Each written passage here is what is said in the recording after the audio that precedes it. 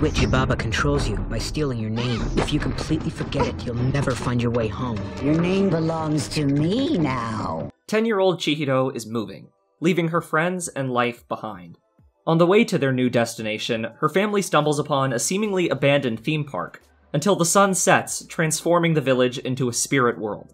Trapped, Chihiro must find work at the spirit's bathhouse, serving all sorts of specters and mystical creatures, until she can find a way to save her parents and return to the human world. So, with Spirited Away being possibly the most, ubiquitous anime film ever, it feels kind of weird to even ask, what do you think of it? Yeah. A few things right off the bat. Visually, this is going to look a lot different than previous home theaters. I'm only going to use clips when it's absolutely necessary to use them, just because Ghibli's the reason I don't have a YouTube channel anymore. And I know there is no way on one Ghibli film we can make a 30-ish minute long video and have them not strike it if we constantly have clips playing on screen. There's just no way that won't happen, so I'm sorry. I do know we do have plans to make a Ghibli video in the future, yeah, a proper Ghibli video. Right, Jack? Yep. Yeah, on what I believe is both of our favorite film from them. Mononoke? Yeah, Mononoke, right? Mm-hmm. Yeah. I'm gonna try to slide in Ponyo at the last second, no, I believe. I will take my 2 weeks vacation, sir. And, also, we're not gonna be ending this video by asking, so Jack, do you like the film? Do you want to recommend Spirited Away? Because, yeah, it's Spirited Away. This is not the film to ask those questions with. We have basically 2 questions here we're going to try to answer. What was it like to return to a film that neither one of us have seen in years? And why is this film so revered? Even amongst Miyazaki's other works, why is this the one? Why is this the standout for many people in his collection? So let's do the former first. Jack, you've not watched this film since 2014, right? 2013, actually. Ooh. So, Spirited Away was the very first anime that I ever watched. And my oldest sister was taking a foreign films studies class in college. And in October of 2013, right around Halloween, I visited her at her university, and they had watched Spirited Away in her class. And she really loved it and wanted to show it to me as well. So one of the nights I was there, we sat down and watched the movie. And let's just say I have not looked back ever since. To think that one night caused an entire YouTube channel to happen. Exactly. If it was not for that, would I even be sitting here having this conversation with you? Yeah, most likely not. Butterfly effect. That's weird. Yeah, that's some deep stuff if you think about it. For me, though, I have not viewed this film since Halloween 2015. This is actually one of the last Miyazaki films I watched. And I remember at the time thinking it was boring. I mean, I came off Princess Mononoke, and even Porco Rosso has some action, Castle in the Sky's got action, Nausicaa's got action, then I got to this one at the end, I'm like, when's anything gonna happen? I'm like, well, yeah, I remember thinking that my first time around, I'm like, okay, this is probably something here I'm not seeing. That is the interesting thing about Spirited Away is, that a lot of Miyazaki's movies are built around their messaging. They have a core idea or core theme that he's trying to explore. Mononoke really stands out in that regard, as well as some of his earlier work too, like Nausicaa. They also have more slice of lifey type features, like Kiki's Delivery Service stands out. Totoro as well, and Ponyo. Mm-hmm. Which, this is perfectly in the middle of both of those two styles. It's not action-oriented like the bigger ones, and it's not basically completely slice of life. It's that weird, what's it called? The circle one, the Venn diagram? Yes. Yeah, it's that perfect little, center point. That's where this is. Mm-hmm. Right. Yeah, no, and it's not exactly a conflict-driven film. It's far more experiential. In the way that it's driven by these little vignettes looking into the day-to-day experiences of this bathhouse and of Chihiro working in it that kind of guide you through the film rather than the overarching plot structure. Yeah. There's not really any forward momentum in terms of Chihiro solving that issue until the last 10 minutes of the film. And so everything in between is more just about like Chihiro's experience of this fantastical place that she's now found herself in. Yeah. So, okay, let's go back to the beginning for a little bit here. You haven't seen this film in 7 years. You're watching it for the first time. One Summer's Day starts playing. It's a nice melody. You comment on the card. What are your first impressions coming back to this? Man, the sheer nostalgia of just that opening scene with One Summer's Day. I mean, that's the type of track that I think would make anyone feel nostalgic the first time they ever hear it. Like, even divorced from my own personal feelings to the work itself, like, it just has that bittersweet, like, melancholic yearning for, like, childhood. That's what it sounds like to me, just on its own. And that's kind of the purpose it serves in the film. But Chihiro is basically, she left her whole world behind. She left all her friends, everything she's known up to this point in her life, and she is feeling that. And we get that instantly before she even says a word. That is one thing I do really like about this movie, is how quickly it just gets right into the meat of the story. I will say, I had that reaction as well, followed up immediately by, these parents are terrible when you're watching this film. Because, like, Chihiro's just in the back, no seatbelt. She's holding roses. Those have thorns. She's bouncing around. Those are gonna hit her. Like, not listening to a word she says. She's scared. Like, I'm not saying they should have been turned into pigs, but, like, maybe, I don't know. They weren't innocent. They're not innocent parents. Yeah, I think that. Okay, so with the parents, like, everything after the point that they cross the river and, like, go to that restaurant and stuff, I feel like there's probably some sort of, like, enchantment that Yubaba's put on it that, like, draws people to it and, like, causes them to lose all sense of, like, self-control. So, like, I can excuse everything after that, but you're right. Before they get to the top, I just think they're selfish gluttons, and they're like, screw whoever's gonna eat this. I don't like, this could have been someone else. This could have been someone that's like, this could be like a birthday party for some kid. Like, this whole thing set up, and some catering, and you're just like, screw it, it's mine. They all left. I will say, I feel like the one thing from this movie that, like, people talk about that, like, as a kid might have, like, given them nightmares or whatever, like, spooked them, is No Face. But for me, especially if I had watched this when I was, like, 5 instead of, like, 15, it's the pig scene.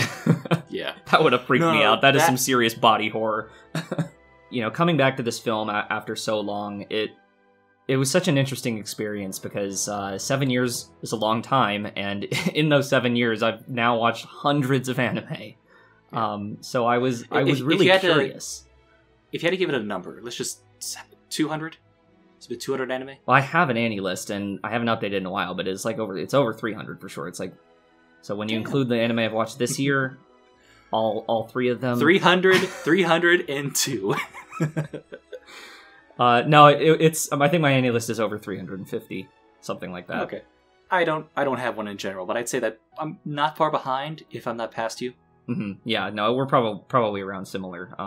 But so yeah, that's a lot of experience in this medium, and I mean, I know from my own experience with other works that my tastes have changed significantly since I first started watching anime. My favorites list in 2015 versus 2020.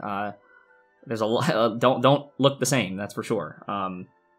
As soon as this movie started, I was instantly in love with it again. I was nostalgic, but up to the point where we got to Haku, his introduction, and basically the second the lights go down, or the sun goes down, and we basically start seeing the ghosts, and we start getting into actually the more proper what this world is. I fell in love again with this film. There's something about that one sequence when basically Chihiro is running through the food court, or whatever you're supposed to call that, and she's running down. You're just seeing like these shapeless, formless silhouettes of creatures just like walking around. She's running around, the lights, the lighting, the coloring, and basically she thinks she's going to run back to the car, and from that point, I don't know, but like she knows like that's a place she does know, recognizes. Goes there, oh no, there's now a giant river here, and she looks across the river, and there's like this whole other town now that just appeared out of nowhere. Their entrance is a whole other thing. And just that one sequence in particular, I think, is just so well done. It's not even done in a way that's meant to be like terrifying. It's just, yeah, this is a world you don't recognize. This is something you have been thrust into a place you don't get. No one here is trying to hurt you, except for maybe one person, and that's under like, depending on how you read it. But this is just a world going on its thing, and it's terrifying to her. She doesn't know what to do. I love how we are basically put in her position and basically are seeing this world through her lens. Right. It's a moment of magic, really. Yes. I can. Yeah, actually, I would generally say I've never felt immersed like that. Even in Miyazaki's other works, I can't say there's been like one scene in any of his works that gave me that reaction that quickly. Mm-hmm. Yeah, no, that's still a good example. The only other thing that kind of would jump out to me would be early on, in Princess Mononoke, the leaving the town and basically kind of like riding up the hill. What's his name again? Ashitaka. Yeah. When Ashitaka leaves the town and is like riding through the countryside and like all the landscapes, and you come in with that incredible Joe Hisaishi score, which is another one of my favorite tracks of his. That moment is kind of gives that same feeling. I wish we could do a video on him and not be copyright strike to hell. There's no way we can. I can play it probably softly in the background right now so you can get the idea, but like that's it. That's all you're getting from us. Yeah, I mean, and for one of anime's most legendary composers, Spirited Away is possibly his most recognized soundtrack. I mean, it's like One Summer's Day is probably, I would say, the theme of Studio Ghibli. Maybe there's one track from Castle in the Sky that maybe because how early on it started, but like this is the definitive one. Mm-hmm. This is the standout right here. Yeah, and again, his work here is just incredible. The way that the music is composed to every scene, and like the actual actions, how actions on screen are conveyed through the music itself. It felt almost like Fantasia to me, where like you have this where the same story is both being told through the music and through the animation together. There's so many like little moments like that. Yeah. But okay, let's fast forward here a little bit. Basically, Chihiro, parents return to the pigs. She's stuck here. Haku is basically trying to help her, basically not die, essentially. Mm-hmm. And so, series of events, we basically meet Yubaba for the first time, which I'd say I love her design so much. Yeah, it's horrific. Yeah, she's just basically a head with a tiny body, and it's just a huge head. Wrinkly and like, all awful. Her eye is basically the size of her torso, of Chihiro's torso. And I love that design. I love that introduction so much. But basically, she gets a job working at the bathhouse. As long as she works there, she basically doesn't get turned into a pig herself. And it basically buys her time to essentially find a way to get her parents back. One thing about early on is basically Chihiro is like navigating her way through the bathhouse.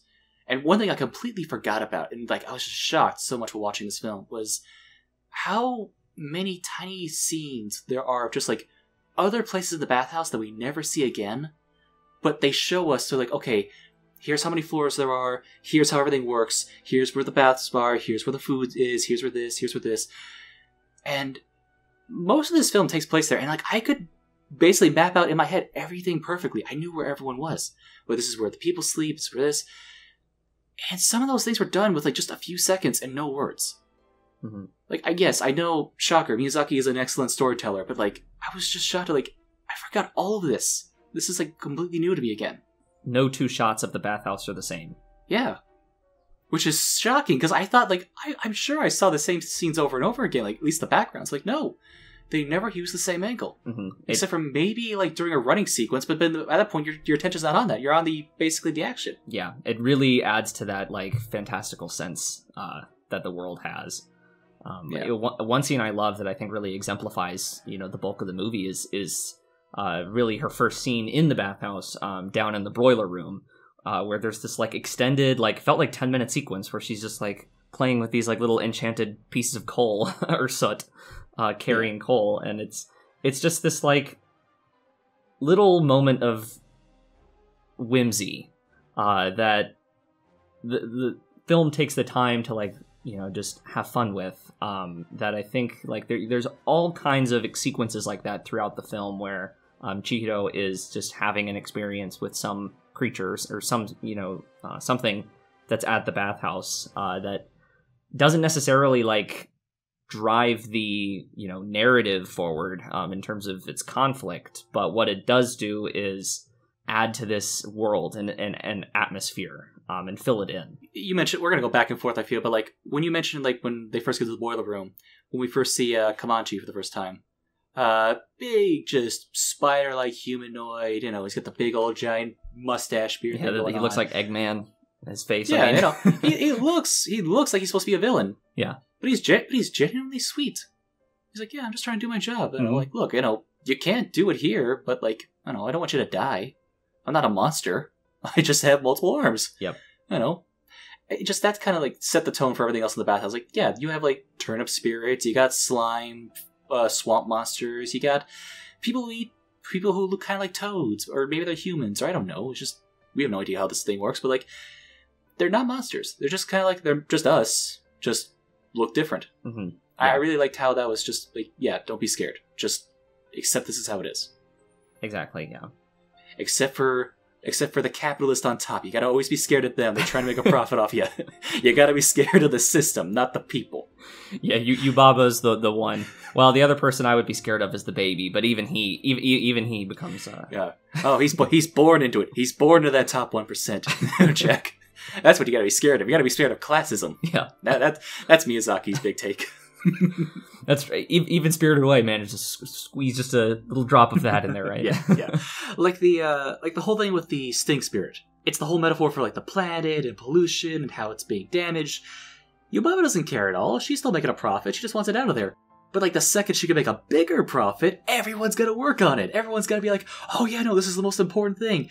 But Yubaba gets to keep all the money, all the profit off that, because that's all she cares about. Miyazaki like politics.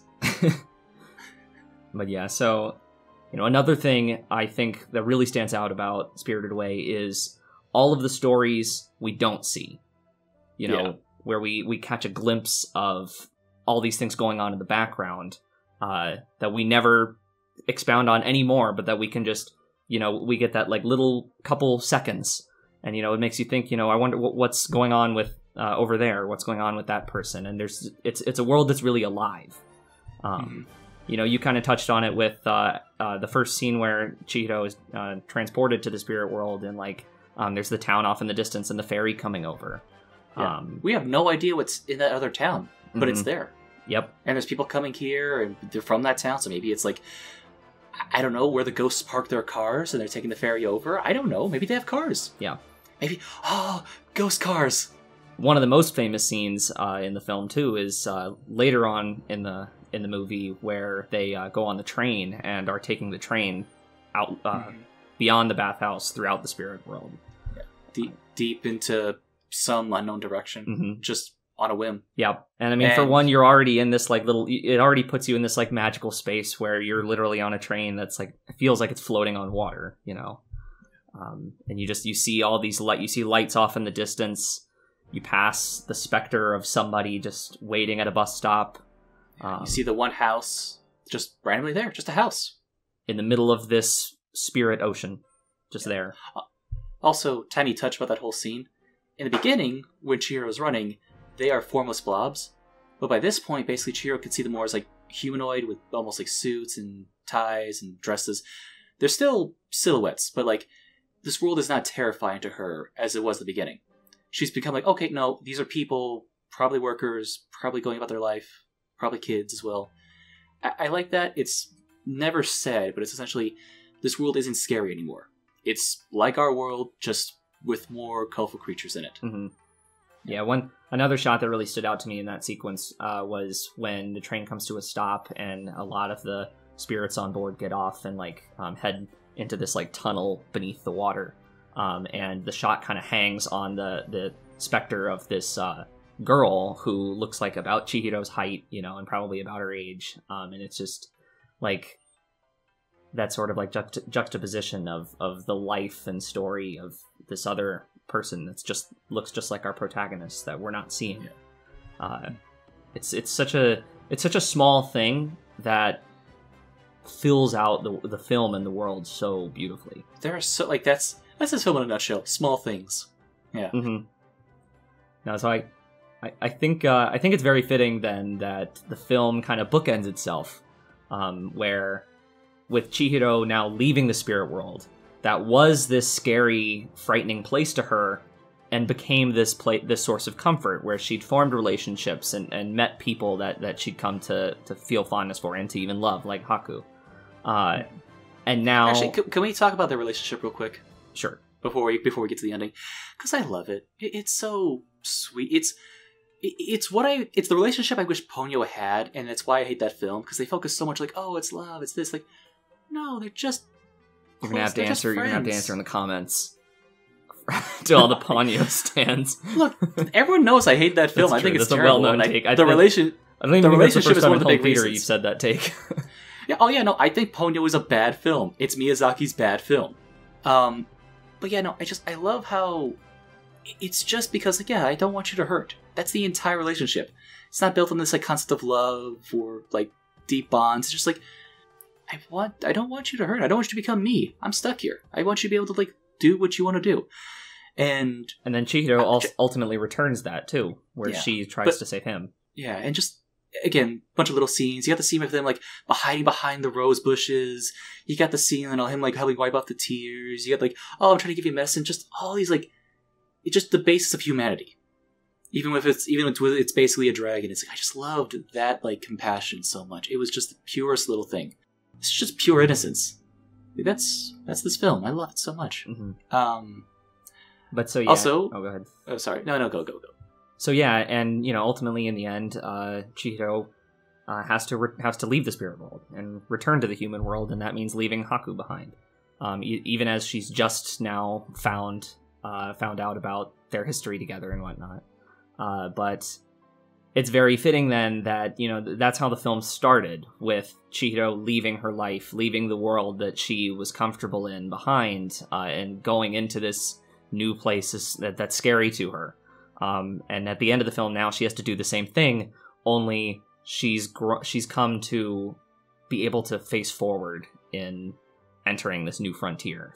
And it's very much just, change is a part of life. Like that's at the core of this film, is about dealing with change and learning to accept it. Accept the fact that you're going to have to let go of things and as you move forward, and finding comfort in what you can and allowing that to happen. Yeah. This film is surprisingly really quiet when you actually go back and listen to it, and as a whole there's so many scenes that just like the main story is told just through the images, and I love that. But yeah, no, it is a story about basically change is okay, and it's basically not saying you always have to like it right off the bat, but like no, it's nothing is ever bad unless you make it bad. And that's the whole thing with when it comes to No Name, where it's basically like this is a person who decided, yeah, I'm just gonna basically be, not accept this. I just want things to be a certain way. I want basically Chihiro here. I want to do this. If I don't like it, I'm going to basically destroy the entire place. When you're okay, going with things, and you're okay with basically learning new experiences, his life became better. And so many things, with Lynn, in the bathhouse, basically hates humans. The second, basically, she realized, oh, this kid ain't half bad. Like, oh yeah, I'm going to become best friends with you. Also, she's voiced by Meg from Hercules. Oh, in the dub? Yeah. Oh, you watching it sub? This time I watched it subbed. So okay. Actually, a fun fact is that thinking of the dub. So the first time I ever watched Spirited Away was the dub, and the voice actress who plays Chihiro in the dub, I think her name is like Dave Chase or something like that. Yep. Lilo. Voiced Lilo in Lilo and Stitch, and played the girl from The Ring in the American remake of The Ring. And the reason I bring those things up is because, like, this kid, unironically, has had, like, one of the most meaningful impacts on my life in terms of, like, media, considering Lilo and Stitch was one of my favorite Disney movies as a kid. And then, like, when I was in middle school, I saw The Ring, and it fucking traumatized me. It took me years to get over that one. I saw that movie when I was too young. Oh, that was yours? Mine was Invasion of Body Snatchers, the remake. Oh yeah, that one messed me up with like the worm tentacle things. Have you seen it? Oh yeah, no, I with The Ring, I could not be left alone in a room with a blank TV screen for months. It was bad. And then this same girl, when I enter high school, voices the protagonist of the first anime I ever watched, and It was all down, snowball from there. Yeah. But okay, to answer the second question of this whole thing, do we think it's because this film is about change, in particular, over everything else that Miyazaki's done? Because this is what this story's message is about. Is this why this film stands out so much from the rest of his collection, especially for non-anime fans? Because for some reason, this one film has been marked as like the greatest animated film of all time. More than Princess Mononoke, more than anything else he made or any other director made, it's this film. Well, and why? I don't get. That's the thing I always find interesting. I don't know if I necessarily agree with the idea that it's like universally considered a great. It's the most successful, and it's the only one that won an Oscar. What I'm going off of, I know, but what I'm saying is like it's won a lot of awards. Mm-hmm. It's still the highest grossing film in Japan because he re-released it after Your Name because he couldn't handle being second place. It gets re-released a lot. Yeah, re-released. Yeah. Thanks, G kids. Shinkai's just trying to make a living here. Picking on smaller directors. Yeah. I don't think Shinkai's hurting. This poor innocent millionaire. You're hurting him. But yeah, no. You go on Mal. It's like in the top 20. You go like any top animated film list online. It's gonna have it there. It's gonna be near the top. Like this thing is just universally praised. And I'm just curious, like, what made this one be marked as that?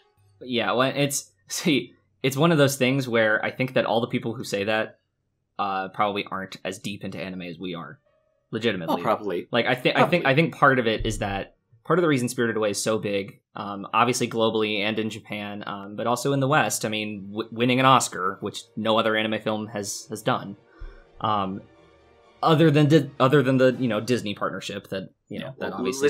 Let's just put that to the side for me because that's the easy answer. That's accepted, and that goes for all Ghibli films after 1996.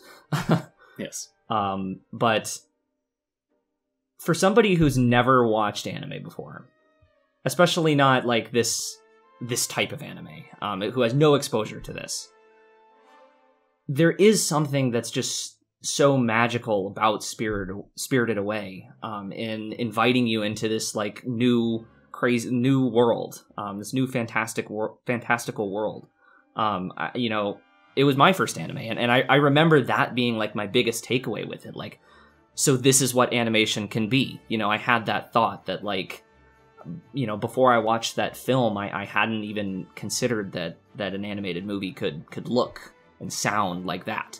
It really like opened my eyes, and I think for people who aren't familiar with anime, it's got that kind of charm to it, where it's so fitting that this is a movie about a girl entering this whole new world, because as a gateway anime, that's what it is. Like, you feel like Chihiro as you go into the bathhouse and see all these things for the first time. Like, you're right there in her shoes with her, and I think that's a big part of the reason that it stuck with so many people that were fresh to anime, and for so many of us that did kind of start with Spirited Away, or maybe at least it was one of your first, there was no going back from there. Like, I was hook, line, sinker after that. I realized as you described that this film is just an isekai. Yep, that's true. Yeah, Spirited Away is my favorite isekai. Yeah, just being transported to a whole new world. It's like, wait, that's Sword Art Online. Oh my god. That's the title. That's the title of the video. Spirited Away, best isekai. Yeah. Actually, yeah. Let's do that. Okay, then let me ask you one question here. Then, so you saw Brotherhood early on as an anime fan, yeah? Mm-hmm. That's still top 5 or so for you? It is, yeah. Brotherhood is. It's still in my top 5. Not Sword Art Online. Evangelion. I know it's kind of up there for you as well. I know you saw that early on. Is that still up there as well? Mm-hmm. Okay. Here's my question. Is Spirited Away in your top 5 animated films? It is not. About top 10? No. 15? 15, I would have to think about, but okay, off the top of my head, I want to say that it's probably in that 15 to 20 range. 15 to 20. 25 for sure? For sure, 25. Yeah. Okay. Yeah, that's the thing I just find interesting, because it's like, everyone who sees this film will praise it. But I don't know anyone who says this is their favorite film. Or their even from Ghibli's collection, or just favorite films as a whole. I find that interesting where it's like, it's such a great introduction film, but then it'll be knocked down multiple, like, pegs. Meanwhile, you have something like a TV show like Brotherhood that, like, no, you still say, like, it's still 350 anime later, still top 5. Mm-hmm. Even though you've seen it, what, 5, 6, 7 years ago? I find that interesting. Yeah, no, Why is that? I think part of it has to do with the fact that, like, Spirited Away doesn't have a ton to say, you know, like, it's not the most thematically rich work in the world. Like, I think it's far more about the experience of the film, and that it's a fantastic experience, but, like, it's when you watch more anime, it's that kind of thing where it's like, you know, then you get more into the stories that anime can tell. You know, and Spirited Away for me is more about, like, what the medium can do with its structure and with its animation and sound. But, like, on a story level, like, the deeper you go into the medium, like, there are going to be things that stick with you more. What you're getting at more is the idea that over time you're going to find stories that more connect to you individually. Mm-hmm. Especially with animated films where they're more story-driven as opposed to this long, epic narrative of a TV show. That's why something like Spirited Away, even though you will still admit there's very little flaws with the film. But it naturally just gets lowered. Yeah, I think that for somebody where Spirited Away is their first anime, and for somebody where it's their 100th, both of them will enjoy this film, and both of them might even rate it the same or whatever. Yeah, they'll both get the same experience out of it. But exactly. But the person where it's their first film, I think will get something else out of it. You know, in addition, like an appreciation. That it's that, like, little bit of extra magic of experiencing this type of work, this type of animation for the first time that I think Spirited Away conveys beautifully, and that's why I think that it's still to this day a fantastic... Okay, I've said fantastic 1,000 times in this video. There's going to be a little counter on screen. And why I think that still to this day, Spirited Away is a wonderful introduction to anime. Now I do think it's interesting, though, that, like, I would be curious to see how many... For people who got into anime 5 years ago, or 10 years ago, how many of those people would say Spirited Away was one of the, you know, first 5 anime they saw? Versus how many people would say that who got into anime this year or last year? Yeah. Because it seems to me like recently, like, I feel like I can, like, tell this just being in the community, that the way, like, the avenues people take to get into anime has changed significantly to what it was when I first got into anime. That it feels way more seasonal driven and modern driven in terms of, like, what is bringing people in. Yeah. So, like, there's very little going back to the backlog. Exactly, which is, you know, so I guess my question for you is, you know, do you think that, you know, it was Spirited Away was a great intro for us, you know, getting in when we did years ago, but, like, do you think it's still a good intro for the new anime viewer today in 2020? I think it's a good introduction for what animation can be as a whole, not just anime anymore. I feel at a certain time it was, like, a great introduction to anime, but I feel like the way the community and the way the medium itself has changed in the last 20 years, it's not a representation of what the medium is and the community is now. I feel like it's like going back and watching Castle Cagliostro. That's not what Lupin is now. It's going back and watching, I don't know, a space opera from the 80s. That's not what anime is now. These are both impressive works, and you can basically really appreciate the time and effort and quality that's gone into them. But I do feel like there is something about this film that kind of transcends the medium itself at this point. That it is a representation of what animation can be, especially if you're someone who believes that the Disney model is the only model of this platform. I think that's where it really shines. That's what it really stands out as.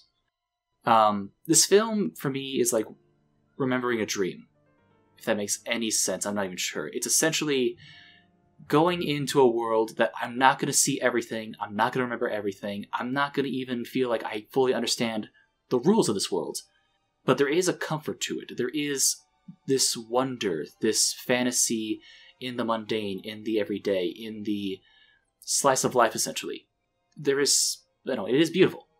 And of course, we say that with a lot of films about Sakuga, but there's genuinely a beauty beyond just the physical, or beyond the visual, I should say here. There's something about this film that basically I feel, beyond your language, you can understand it. You can pick up on this and you can feel that feeling. And I think that is where this film is at its strongest. Maybe it's no longer the best anime film to basically be as an introduction, but I do feel it is a good introduction to animation, a good crash course in what you can really convey with a bunch of paint and lines. Mm-hmm. Yeah. No, that's well said. I like what you said about the... Oh, that felt good. I want to take that. I want to take that so hard. Yeah, sorry, I'm just really proud of myself. I said it so sorry, please continue. Yeah, I think what you said about it feeling like a dream is really apt. And for me, especially the return to it, because that's this watch through for me was such a unique experience. Like, there's no way I'll ever be able to completely dissociate my personal feelings for Spirited Away, like, from the experience of it, Like, anytime I ever return to this film, it's gonna send this wave of nostalgia over me, just reflecting on, how much the medium of anime has meant to me. That's kind of what Spirited Away represents in my head. It's about, like, what the medium has given me. That's it makes me think of that. It's a deep personal connection that anyone, that's into this medium like we has with your first anime. Everyone remembers that. And even if you come to a point where, like, you've grown out of love for your first anime, like, you're always going to have that nostalgia for it. Mm-hmm. And it's fun. I think it's funny that just a few minutes ago I said that Spirited Away was, not in my top 10 or 15 or whatever anime films, and yet I can probably count on one hand the anime films that have meant as much to me as Spirited Away has. And that's something that I'll always cherish. I think that's a good spot to end this. Happy Halloween, Jack. Happy Halloween. One of the best holidays, mind you. Yep. Now, I'm going to go and try to deal with my trauma from Chihiro in the ring. Yep. And I'm going to avoid trick-or-treaters. That's the real... Stay safe, everyone. That's the real fear of this holiday now. Thanks for watching, everyone. Have fun. And until next time, have a nice day.